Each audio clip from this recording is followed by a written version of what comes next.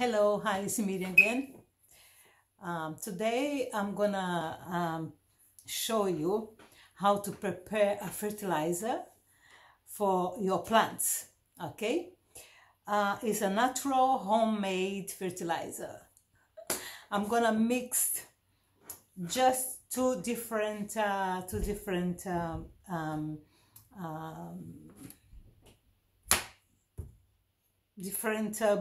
products to make my fertilizer for my plants. This fertilizer can go in any plant, okay? Can be vegetables, can be fruits, can be any plants, even orchids. You can spray it or water your plants with that fertilizer. It's a natural one. So yes, I'm gonna prepare it and I'm gonna show you how to prepare all the steps so you can have something very safe for all your plants. Doesn't matter if it's vegetable or if it's fruits or if just ornamental plants, any plant, okay? Roses, any plant that you feel that they are not doing very well. So you can fertilize your plants with this one, and then you boost your plant. And even if it's dying, you know, if they losing leaves, etc., they will help to fertilize it and make it stronger. Okay, so let's go for it. What I have here, yes, look, what I have here is this ones. Okay, what I did is I did that process of putting them on the paper, on toilet paper down, and then cover it with the toilet paper also. Okay, let me put it a little more down. And then I allowed it to grow for, this one is about 5-6 days. So what the root does is there is everything that you needed here, even to make the roots to grow. Okay, if you want to make a stick, any stick of any flower or any rose, etc., to grow, you just have to have this compost, this fertilizer. Okay, you can take a branch of a rose, for example.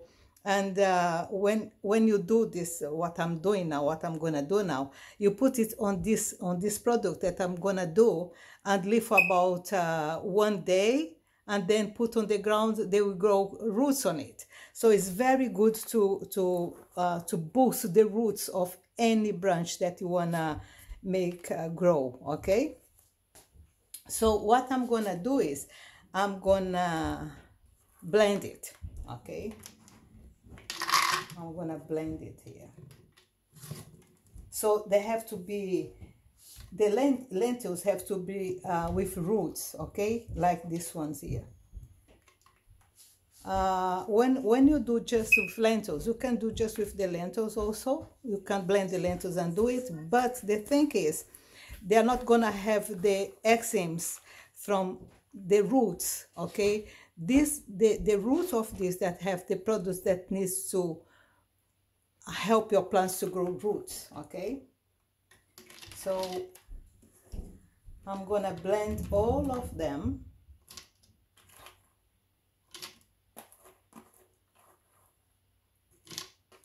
So in order for you to make them grow the roots, you have to place them in the toilet tissue like this, on the you see the toilet tissue here on, and wet it very well, and then put the seeds, and then cover it with toilet paper also, and then water it, make it very wet, and leave it for about 5 days, and then the roots will grow. So you have all you need for your plants to boost on this fertilizer. You have to be careful not to water it too much, not to have to be all wet, but not flooded, you know. So I'm gonna some of them is sticking on the paper.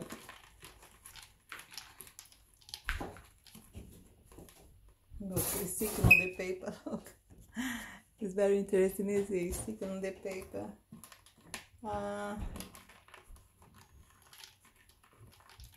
Okay, I'm just nearly finishing here. Oh, the one that is close to the paper is sticking.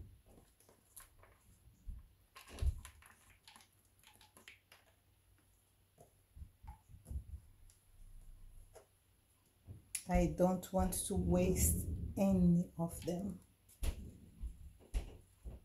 So that's the best. You don't need any fertilizer from, you know, you don't need to buy any fertilizer for your plants. You can make your own, and it's safe because it's all natural and no chemicals on it. It's just the, you know, the natural chemical, and there is iron, there is everything on these seeds. So everything that your plant needs to grow is stronger is in here. The one that is hiding. Okay, so toilet paper, you know, and then I cover with toilet paper also, and put the lid on top and allow it to grow for about 5 to 6 days. Okay, and then you can prepare. And the best of it is you can leave for about 5 to 6 days on the fridge, if you can leave on the fridge, so you know you don't need to use all of them at the same day, unless you like me that you have too many plants, so you have to have loads of. So I'm gonna use this water is from is a raining water. Okay, so it's another thing that I do is I collect water rain. So rainwater, I collect rainwater. So I have a all natural, okay, no chemical on my water also. Now I'm gonna blend it.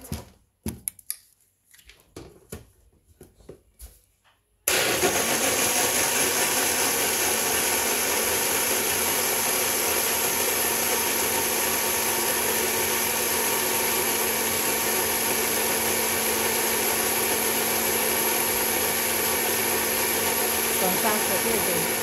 It's a natural stuff. You see? All natural stuff. And now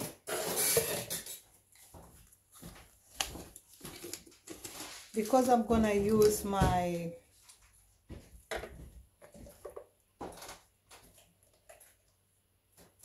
spray on it, I'm gonna spray my plant, so I have to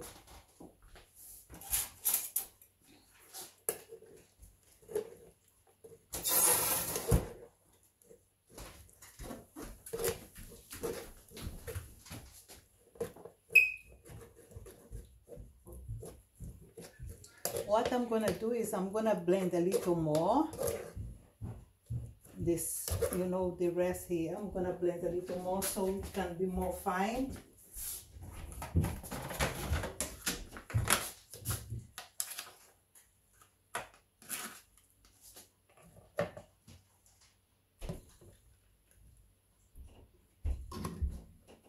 It smells very natural.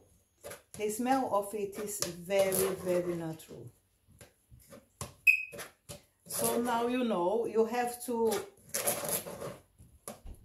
prepare the lentils first. Okay, you have to put them to grow the roots. Yeah. you know how many plants you have got and how many water you have to do. So depends on how many plants you have in the house is the amount of lentils you have to. You can do it with lentils, you can do it with beans. You know, it's you can do it with beans also. I'm gonna do another go. I'm gonna go for another one to, you know, to take advantage of everything. Oh, part of it. I'm sorry to be so close.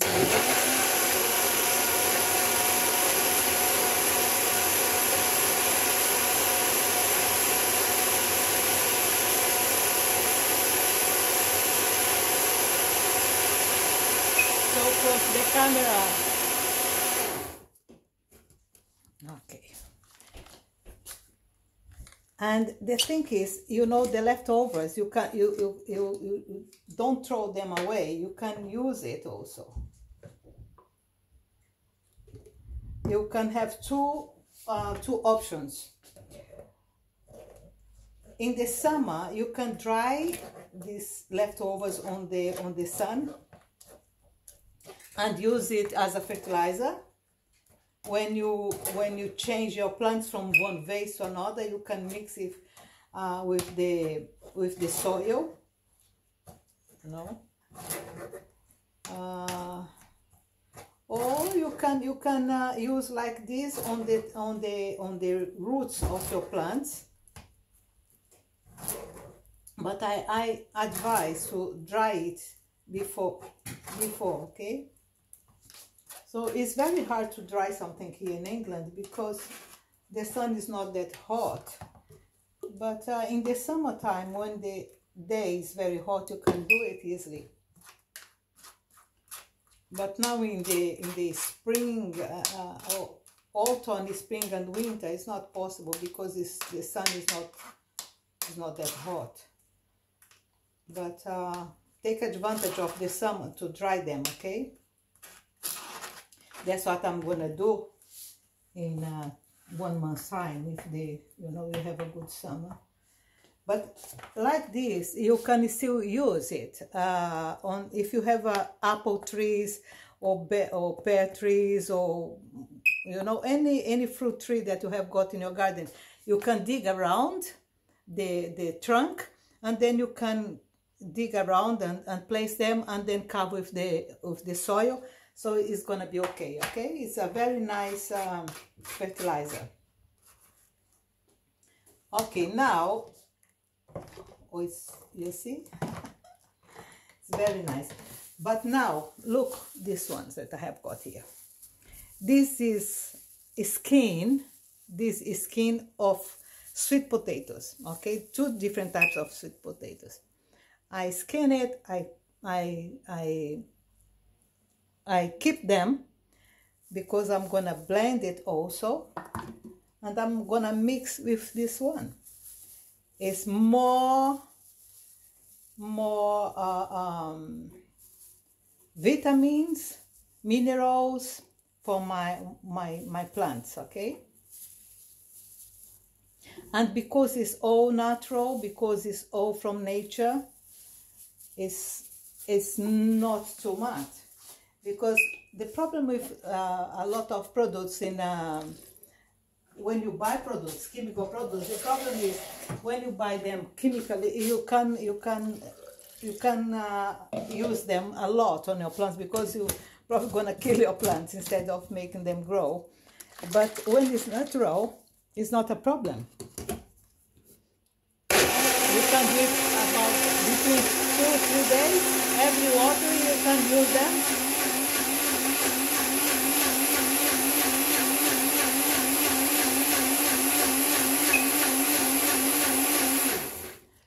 The thing with us is because you think that the plants doesn't need it, but they do every day. Like you have vitamins to boost your body and to help your body. The same way plants need vitamins also. And you tend to forget about it, you know. You tend to think, oh, take for granted that the earth is there and that they have the soil and the water. But, you know, they need vitamins like we do. I do take lots of vitamins every day to keep my body, you know, function and to keep them healthy and, you know, to protect my body. So why not do the same thing for our sisters and brothers from, you know, from the botanic side. So I'm gonna mix them here also. You see, I'm mixing them here also. So now I have more to my, because it's not sunny now, on the sun is not that hot now, I'm gonna use them on the foot, on the roots of my, on the trunk of my apple tree, because I have apple tree. I feed my grape tree, so I don't need to feed them now. But I think I'm gonna use on my apple tree, because for the last 3 years my apple tree has been very poor, and my pear tree had a lot of problems on the leaves. So this year is better because I am provide them with vitamins. So this year my apple tree is full of flowers, something that didn't have for the last 3-4 years. So because I'm taking care more about the nutrition of my fruit trees, that is what is improving them. Okay, so this one probably is going to be for my apple, on my pear tree. So now look, I have plenty here for all my plants. So what I'm gonna do is I'm gonna use this beautiful thing. Look, beautiful. All the nutrients my plants need is in here. All the nutrients my plants here is in here. They need it, and I'm providing them. Okay. Okay, this is a sore throat that I have got from the leftovers, or the consequence of my vaccine, because I took the second dose of the COVID vaccine, and one of the, you know, the symptoms is a cold sore. I didn't know that. One night I was okay, and then when I wake up in the morning, this one was there, and I said, what the heck, I never had that before. I never had this problem of cold sore, never. So suddenly 2 weeks after, no, 10 days after I took my vaccine, I had a lot of other symptoms of the vaccine. The day I had, the day I took the vaccine, and the next day I had some, you know, of symptoms of this. But this one I didn't have, the first one. And then disappeared on my lips, and I said, what the heck, what's this?